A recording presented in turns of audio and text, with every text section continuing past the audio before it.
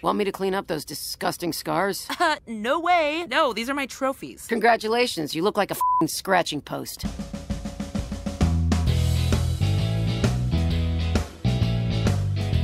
Before we started recording, Dan, I'm glad you talked me into putting my shirt back on, because it probably isn't appropriate that I take my shirt off for recordings. Yeah, I was going to say, it's a little bit of an odd characteristic. You know, I've been meaning to talk to you about it the last few years that we've been podcasting. I'm glad you've finally taken my advice.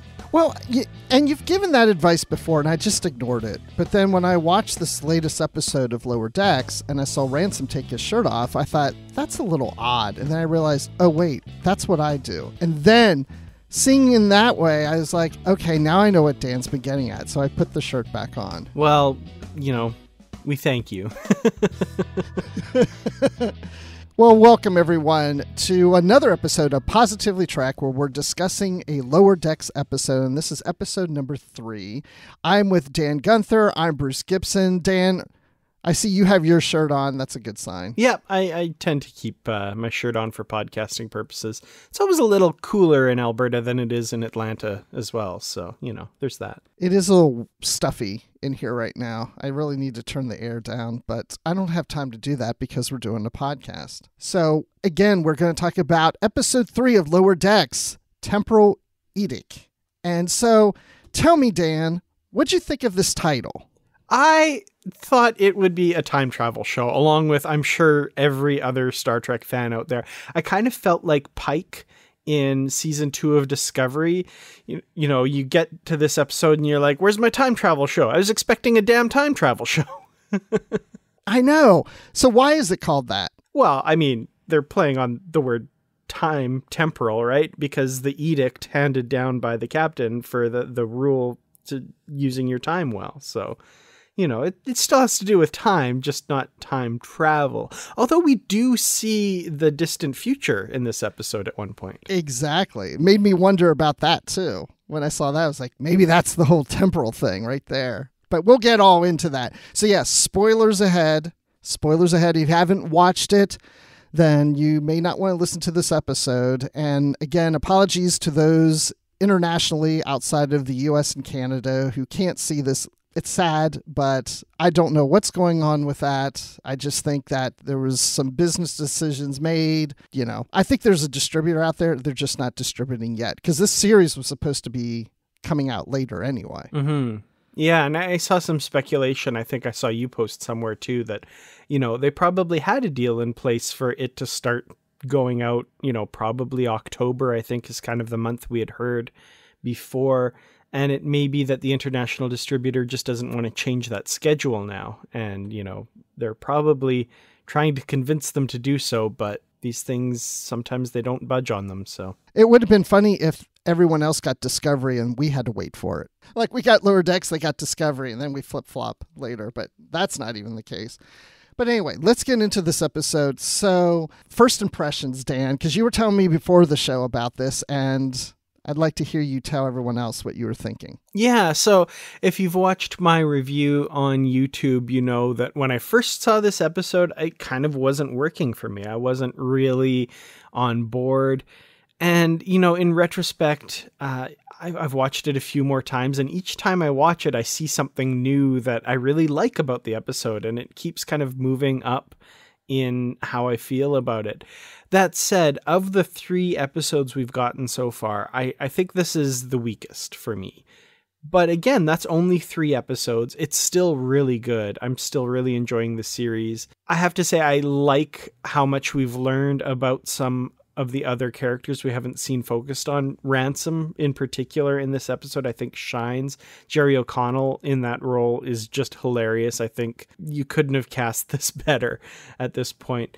But yeah, I think some of the humor maybe didn't work as well for me as in the previous episodes. But watching it each time, I keep finding something else that makes me appreciate it more and more. And you know, after 3 viewings now, the humor is actually working better for me. So it's my least favorite of the 3 so far, but it's still definitely on the high side of good. Well, that's good. That being said, I will say that and I predicted this long ago, that Star Trek Lower Decks is my least favorite Star Trek series. It's not because I don't like it. It's just because it's not your typical Star Trek. I like the live action Star Treks and stuff. This is, a humorous cartoon take on Star Trek, which I kind of put in a separate category from really all the others, even a somewhat separate category from the animated series even.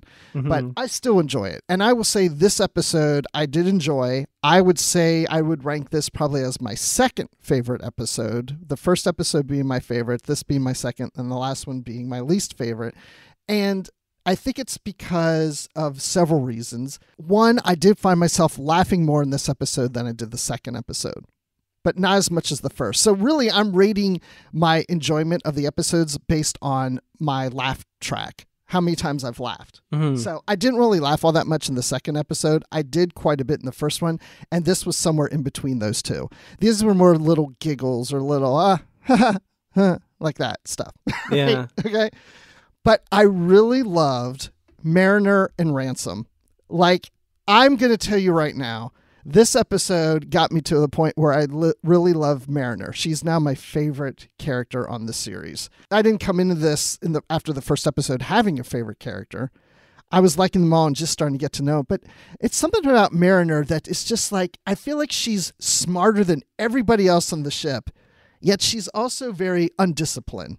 But I think that's in a good way because she's so much smarter and more intelligent than I think most people are on there. That's why she acts the way she does. It's almost like she doesn't take them seriously. And here's her first officer, and she's a low ensign in the lower decks telling him, hey, you can't do that, and that's not right. And I'm like, I like this girl, man. It's like, I want to be Mariner. I really like Ransom in this episode. I really like him and Mariner together. Mariner, I also like that she kind of gets taken down a peg in this episode too. Her assumptions about Ransom aren't correct, That said, she does push him to do what he does, but he, as the first officer, really does step up and defend his crew and do a really good fight with the interlocked Kirk hands. Attacking this Vindor, big, huge brute. There's a lot to like in this episode. And, Mariner's character growth, I think, is definitely one of them. And she feels more like a real grounded person in this episode more than in the previous episodes, I think. I just like how she even does her little shout out things, as Ransom is fighting Vindor.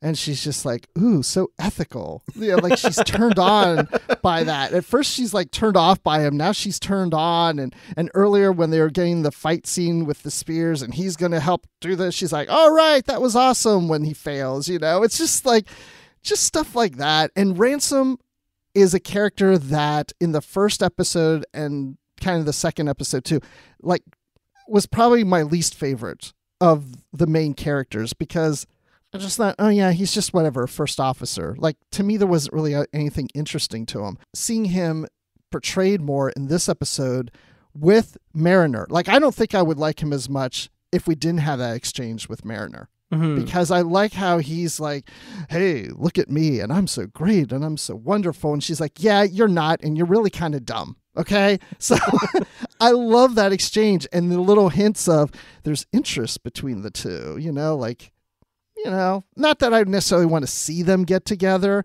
but I just think it's kind of funny too that they seem to not really care for each other that much, more so her not caring for him, but there's also kind of this little spark of romantic interest or just a little turned on and, wow, she's hot. That's kind of hot, or whatever he said, Yeah, that little bit of sexual tension was definitely unexpected. And I'm, interested to see if maybe that goes somewhere, resulting, I'm sure, in some hilarious situations down the road. But, it just occurred to me while we were talking, it feels like Ransom is kind of the end result of a Boimler type character who gets more self-confidence, because I like that. Yeah. Yeah, there's that one moment where, Mariner says something like, rank doesn't matter here. And he's like, what? Rank always matters everywhere. And I was like, oh, that sounded a little Boimler-ish. Like, it's interesting that he's kind of the straight-laced Starfleet officer that kind of goes on to be the heroic first officer. If Boimler gets a little bit more self-confidence and that sort of thing, I see him kind of on that path. No, that's a good point. I hadn't thought about that way, but yeah, I think you're right on it. And I also like how she's accusing him and says, your crew, you need to save your crew. And she's like, he has to point out to her, it's our crew. I mean, there's a thing where she looks at herself as being apart from everybody, that she's not really part of this crew. She's her own person. So she's looking at everybody outside of herself as, you guys are all doing this. I know what I'm doing. I'll do my thing. And I think maybe as we see the series go, we'll see her wanting and starting to learn that she needs to be more part of the crew. This is a family. This is us, and we should respect one another. I'm not saying she doesn't. She kind of respects people, but then she doesn't, because she seems to start to respect Boimler, where originally she didn't as much. Yeah, it feels like, she feels like people around her kind of have something to prove, but she doesn't. Like, she knows she's awesome, but the people around her kind of need to make her aware that they have value as well. And she doesn't really see that at first until they kind of do something that makes her notice them, if that makes sense. And yeah, I think that stems from her feeling very much apart from them and a little bit, maybe better than the average person kind of thing. So I think that's an interesting character piece for her. And she keeps talking about her past years and her past missions.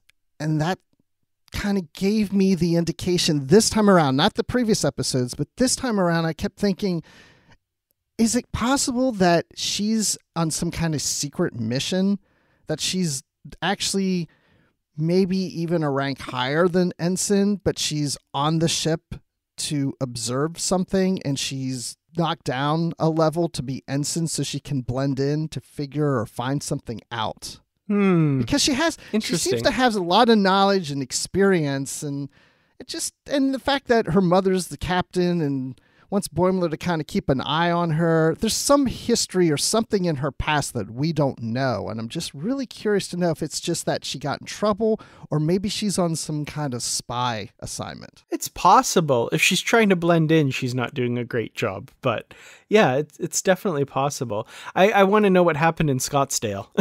It sounded like a rough place. Right. Yeah, I'm really enjoying her. And even like in the battle with the spears and everything, she's the one who just like comes in and starts knocking everybody. That's why I'm like, she's a little overboard, like in experience and abilities than a lot of these other people. And to feel comfortable enough to just, tell off the first officer. And I don't know. It's just like she's a little bit of a rebel and too much confidence in her abilities, which she does have. That makes me wonder. Yeah, there's more to her story, obviously, than what we know. So since we're talking about being on the planet, what about the Gelrakians? What do we think about those? I mean, we've never seen them before. They're Federation members. Sometimes, they can be very uncrystal-like sometimes. Yeah, I like the fixation on crystals, that kind of Star Trek trope of monolithic species having one focus, and their reaction when they see that the Starfleet OA team has got wood. Right. That was pretty amusing. I like these guys. They invade the ship basically to like paint graffiti on it because they're crystal spears and stuff, but kind of interesting high-tech looking spears too. I don't know. When I first watched this the first time, I was just not really into them kind of thing, but like I said, on subsequent watchings, I appreciate the humor that they're going for with these guys and the wood-loving Starfleeters that they're trying to force off their planet. I think there's some funny stuff in this for sure. Yeah, there were some funny stuff in there with them, but they just weren't that standout to me. It wasn't like, oh, I want to see them again. They were okay. Yeah, the crystal stuff was pretty funny, and their honor crystal and how they're gonna kill the rest of the crew with their little crystal ball or whatever hanging down. Oh, the adjudication geode. I really love that name. That's it.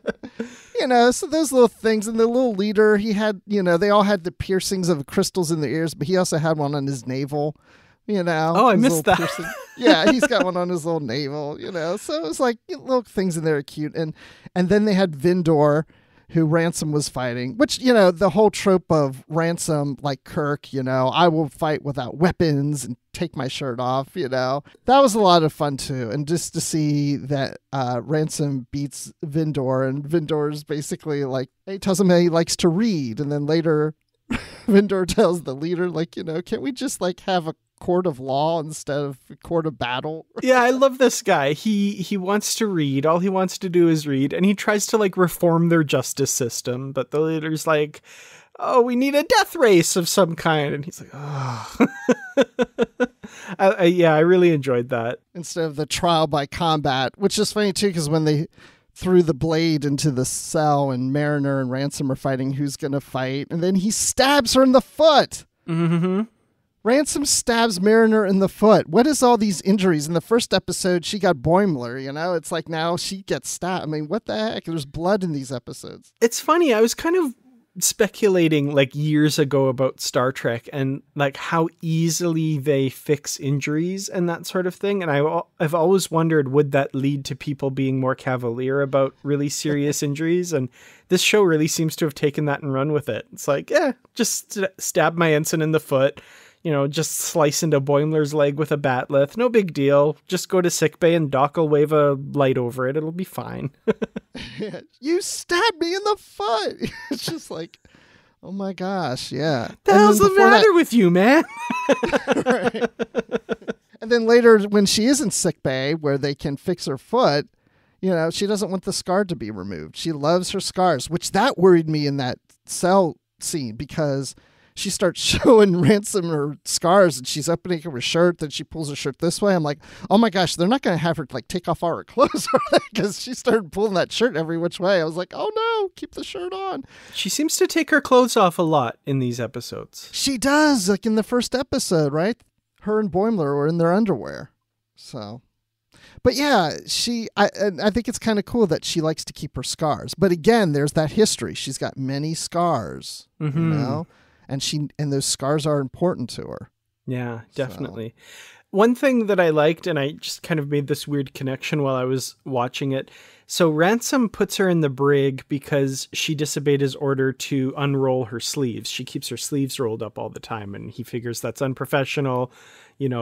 What are you, we're not working on a farm or whatever, he says. Puts her in the brig for that. The end of the episode, we learn that the most important person in the history of Starfleet is Chief Miles Edward O'Brien. And if you watch Deep Space Nine, he's the only Star Trek character who ever rolls up his sleeves. So coincidence?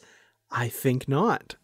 Oh, gosh. I'm so glad you said that. I hadn't thought about that because I kept thinking, okay, yeah, let's talk about that ending scene. So yeah, we go far future and they're saying, this big statue of Boimler because he's the laziest, most corner cutter officer in Starfleet history. And he's got the great bird on his arm. Lovely, lovely tribute to Gene Roddenberry, by the way. I was like, yes. That's great. I watched this the first time with my wife, and when they said the great bird of the galaxy, did they say of the galaxy or just the great bird? Yep, they said one of the great birds of the galaxy is the line. My wife just turned and looked at me. I was like, she knows. She picked up on that. Nice. So I thought that was kind of cute and funny. And because, of course, Boimler wants to be known as being, following the rules. And now he's known as the, cutting corners hero of the universe. And then there's said, and also another important member in history. The most important is Chief Miles O'Brien. And first of all, I didn't think that looked like Miles that much. Like, I don't know. He looked more like Tarkin to me from Star Wars. Oh, wow. Okay. But I was like, why Miles? I was just like, that's just like a random choice, I guess. But it's funny to me. But now that you say the rolling up sleeves, that's it. I think he's actually the most important person in all of Starfleet history, Do you really? Because you always say Star Trek is based on Worf. That's true. No, it's just a joke, but I liked it. I thought it was good. I think, and I may be crazy, but I feel like it's kind of a roundabout reference to those webcomics, Chief O'Brien at Work. Have you seen those? Oh, yeah. I forgot about those. I feel like, oddly enough, it's a reference to those because the O'Brien that we see in that scene is him at the transporter console of the Enterprise D, just standing there looking bored. You know, it's not him from Deep Space Nine when he was, involved in the Dominion War and all this stuff. It's just him at his transporter console. And I just feel like it's a reference to that. And if you read those, you know that all of Deep Space Nine is just a daydream of O'Brien's anyway, imagining himself as a more important person and having a better job. So, I'm kidding, of course. I love Deep Space Nine. I don't believe that. Deep Space Nine is amazing. Wow. Okay. That's, yeah. I like the rolling up the sleeves, but now that I'm thinking about it, probably isn't that, but it may be. I don't know. I'm curious to know why they did pick O'Brien, and maybe it's for the reasons you just said, that little web comic or something. I don't know. But, or again, they just thought it would be funny if it was O'Brien for whatever reason. But I'm on board. I love O'Brien. I love O'Brien too. Let's talk about the other storyline in this, which I would consider the B storyline. And, this kind of plays off something that I sometimes tell people at work. And I'm looking over your shoulder right now, Dan, and you have a picture of Scotty behind you. Mm-hmm. And I remember in the TNG episode Relics, he's telling Geordi, well, how long is it really going to take you? And Geordi's like, whatever it was. What was it, 3 hours? An hour. He's like, you don't tell him it's an hour. You tell him it's longer, and then you get done sooner, and you look like a miracle worker. Yeah, and that goes right back to Star Trek 3, where Kirk says, Scotty, do you always multiply your repair estimates by a factor of 4 or whatever? Scotty says, of course, sir. How else can I maintain my reputation as a miracle worker? You got that just perfect there. Just how he says it. So this episode reminded me of those because, that's what they're doing. They're doing buffer time. You always got to buffer your time. You don't ever say how long it's really going to take you. And I like it when Tendi is then called by the doctor, and the doctor's like, how long is it going to take you to fix this biobed or whatever it was? And she's like, oh, it's going to take me 5 hours. Oh, that's great. Because you can tell she's going to say like 5 minutes or something, Mm-hmm. That was my first laugh of the episode. Okay. Yeah. I like that. No, I like this idea of buffer time. I like that, it's just kind of worked into this.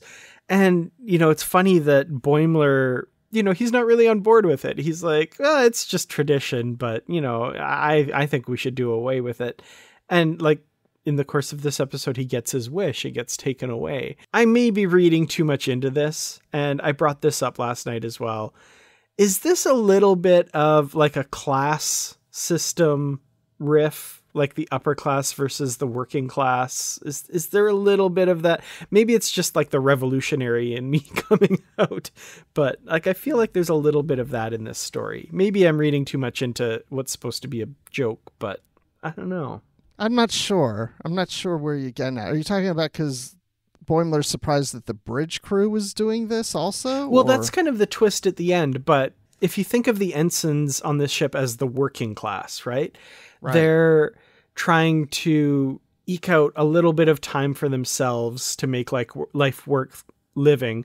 But then the directive comes from on high. No, you have to be productive at all hours. You have to work and then immediately start working on something else and immediately start working on something else. And it felt like a little bit of a indictment of the working class system, capitalism, that kind of thing, a little bit. And then the twist comes at the end when we find out the bridge crew has been made to do this as well. And the captain is just completely losing it. Which Boimler is surprised about.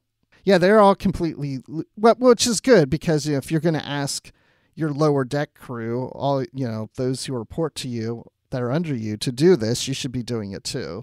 Set by example. So that's good. Mm-hmm. But no, I hadn't thought about it that way. But you're probably right. you know? I also saw, I think it was Ketwalski on his YouTube channel was talking about how he wondered if there's a little bit of a deeper meaning to this as well, knowing that like the animation industry is very much like you have to turn out so much work in so little time kind of thing. Like the animators were maybe getting something a little bit out of this, like, oh yeah, this is what it's like. Could be, yeah. Or it's just could have been what we talked about earlier, the, you know, Scotty saying buffering time in a sense. And they were just like, oh, wouldn't it be funny if everybody was doing buffer time? And they were like, no, you got to keep going. And which is funny too, because I like how they all had their pads that have countdown clocks, giving them time. Actually, you know, that's what I need, because, you know, sometimes you get to a situation, at least for me, when I'm at work and I'm working on something and it goes a little longer than I expected, or I'm spending too much time on answering email, where I really should probably be focusing on something a little more important. And for a while, I started doing this. I mean, and I'm getting a little off topic, but it's related to buffer time. But when I had a job previously to what I'm doing now, I was like really busy. It was like the busiest job I ever had. I had so much on my plate. And I just figured, you know, I was not giving some things as much attention as others. And those needed as much attention, if not more sometimes. And I noticed that my daughters, when they came home from school, they would talk about how, oh yeah, I only have like 5 minutes to get from one class to another. And I realized how their schedule is laid out. They have math for an hour, then they have literature for an hour, science for an hour, on and on and on. And so I scheduled as much as I could my day, where I gave hours, like this is the hour that I do email. This is the hour I do this and stuff. These are the hours I'll make open for meetings. And it worked. I was getting more done because, not that I was using buffer time, but it was just, you know, scheduling things and giving myself a certain, so there was times I had to rush through things because, oh, I only gave myself a half hour and I got to get done in a half hour. That episode reminded me of that. Mm-hmm. It's interesting. I listened to another podcast called Cortex, and they talk about, like, you know, how to do certain things for building a business and all that kind of stuff. And one of the things they really advocate is time tracking. And they say, like, before you even work out your schedule, you know, take a while and just keep absolutely meticulous track of what you're doing and how long it's taking and that kind of stuff. And I thought that was really interesting. And I was thinking about that while watching this episode as well, that, you know, some eggheads at Starfleet Command have decided this is how long this thing should take. So that's how they're allocating it. But, you know, the ensigns know how long something actually takes. You know, this should be, if you really want to institute some system like this on a starship, start with them and talk to them and be open about it and say, like, how long does it actually take to do this thing, and you know, work with them on it. But anyway, that's not the purposes for a 24-minute funny cartoon, though. No. But it was interesting how it was actually destroying productivity in a sense, because people were getting tired and they weren't getting the things done because they had to move to the next thing. And then when the invaders come onto the ship, now they're supposed to keep doing their work while fighting the invaders, which isn't very productive of getting rid of these guys coming onto the ship, because they're still trying to do their work. And the captain's yelling, come on, people, multitasking, you can do this. And it's like, no, they can't. Not until Boimler, who, you know, loves the rules and loves getting rid of buffer time and loves having this time limits on things, and who sits there and works on certain projects, and he's purging, and doing all that.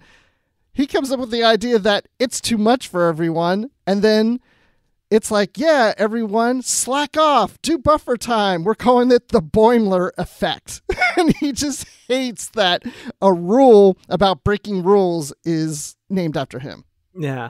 And this is kind of where the little bit of, like, class system commentary comes in, I think, just a little bit. So, you know, people aren't cogs in a machine. and the captain was treating them as such. If you have buffer time, if you have a little bit of downtime, that's when people get creative and they're able to think of new ways to do things. And, you know, that's where society, if you read this ship as a society, that's where it flourishes. And that's when it can respond to outside threats and things like that. But if you're treating everybody as just a cog in a machine and you have this amount of time to get this much work done, then you have to move on to the next thing. They're no better than a cog in a machine, just a little part of this big machine rather than a thinking, feeling human being that can respond to different stimuli and different effects and that sort of thing and be creative. So, you know, that's where I thought that came into it a little bit. Boimler, I love that this episode is a bit of an inversion of the first two episodes.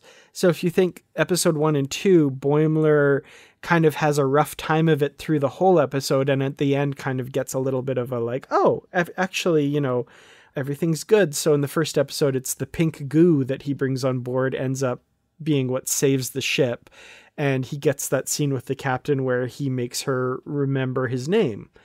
And then in the second episode, you know, he wants to quit Starfleet. He feels he's not good enough. And Mariner gives him that little boost at the end. And then he's riding high at the end. This episode, he's riding high through the whole episode. Like, this is Boimler's time to shine. And then at the end of the episode, he gets knocked down a peg when the Boimler Effect gets named after him. And we find out that it will endure for millennia as, you know, this legacy of his. And what I like prior to this, earlier in there, before they start coming up with these rules to get the work done, before it becomes the 1 week later and we see everybody freaking out, I love how the captain starts realizing that something needs to be done. And as she's just going down a corridor, she just, you know, sees people walking and she's like, oh, just scrolling through the ship as slow as possible. And that was funny to me because, yeah, when you're watching like TNG or Voyager or what, Deep Space, whatever series, and people were just casually walking down. Nobody seems to be really in a hurry or really that busy. They're just casually walking through. I thought that was funny. I always wanted to see that in like The Next Generation or something. You know, the captain's walking down the corridor and you see a couple ensigns, and I just always wanted them to kind of notice the captain was there and like, oh, look busy. Start working on their pad or like tapping a computer console or something and just kind of glancing over like, I'm working.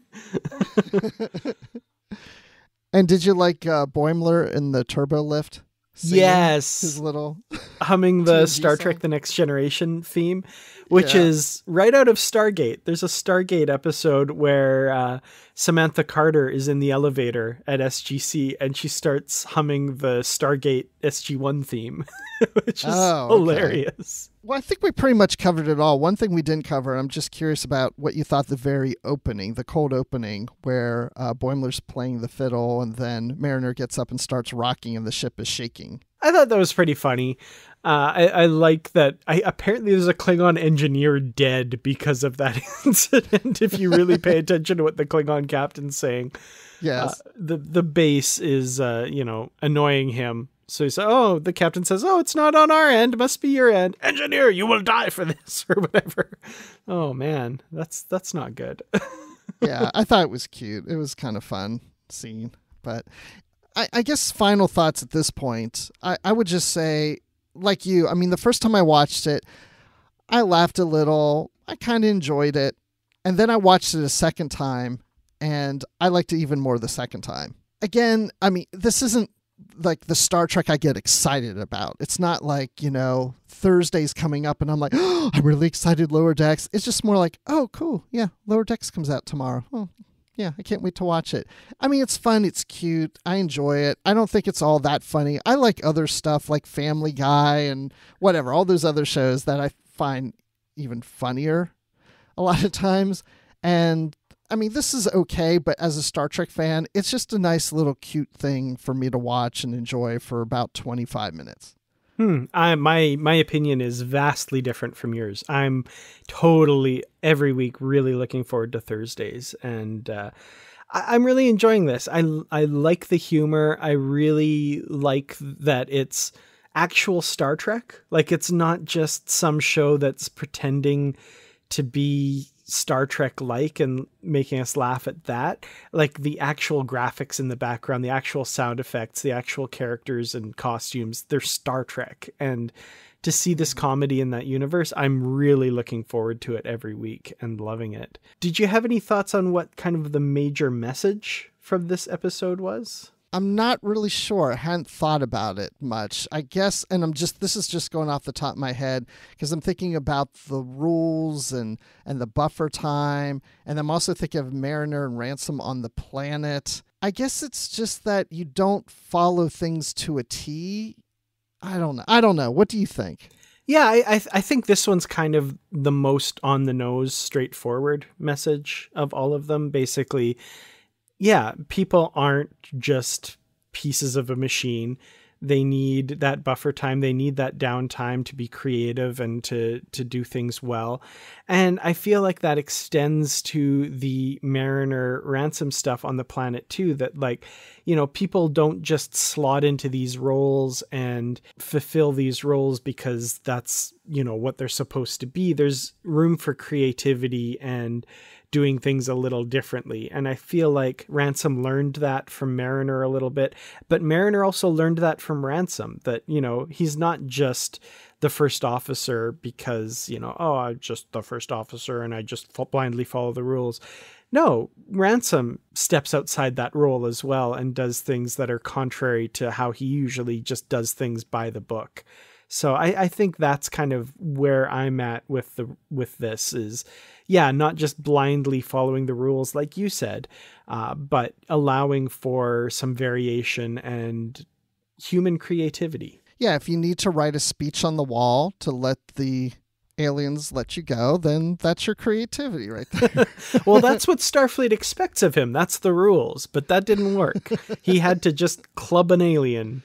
That had to be how to get out of the situation. Yeah, and I don't want it to come as if I don't like the show. I just want to make it clear. I really do enjoy the show. I'm just saying I don't get as excited about it as I do when we get the typical live action Star Trek stuff. I mean, I do enjoy it, and if anything, I'm enjoying it more. It's growing on me even more. So I am looking forward to the next episode. So we'll see how that goes. So Dan, where can people find you online if they want to talk about Lower Decks or anything Star Trek with you? Well, mostly these days you can find me in the Positively Trek Facebook discussion group, and we'll be talking about these episodes of Lower Decks and anything else Star Trek. You can also find me on Twitter at Kertrats, Kertrats.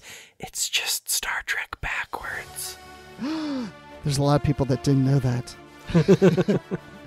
And you can find me on Twitter at Admiral_Rex. And of course, you can follow Positively Trek on Twitter and on Facebook and Instagram. It's easy to find. And we also have an email address, which is, let me see if I get this right. Is it positivelytrek@gmail.com? That is correct. There you go. So we'll see you next time, and stay positive.